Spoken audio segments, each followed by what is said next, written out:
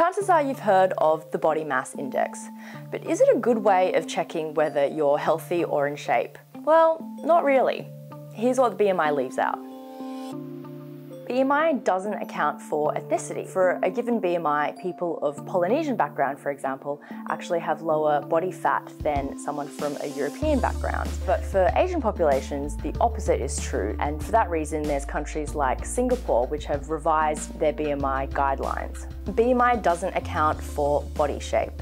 So the metric is less accurate if you are very tall, very short, or muscly. Professor Louise Bauer from the University of Sydney, for example, says that if your body fat is more centrally distributed, so around your middle, that's associated with higher health risks than if you have a classical pear-shaped distribution where the fat's around the buttocks.